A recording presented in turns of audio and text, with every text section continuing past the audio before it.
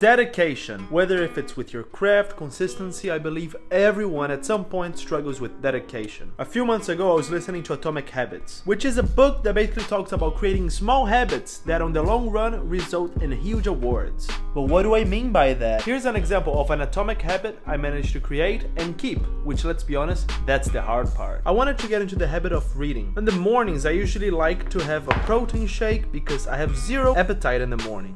What I realized is I was using all that time I was drinking my protein shake to scroll my phone, watch YouTube, text friends. All of those are alright, but I wanted to get into reading. So what I started doing is every morning while having my protein shake, I would read a book that I'm interested in. And look at that, after 3 months I'm almost finishing a book that has almost 300 pages on exercise science. It's a lot easier to be dedicated to something you're passionate about, but through creating a habit, you're also able to be consistent and dedicated to things you're not passionate about. Being dedicated to something you're passionate about should come naturally. However, if you need to be dedicated to something you're not passionate about, try creating an atomic habit. Do it a little bit every day. With time, you're gonna start to see results, and naturally it's gonna become part of your routine. If you could find some value in this video, follow me for more tips or to follow my journey as an artist.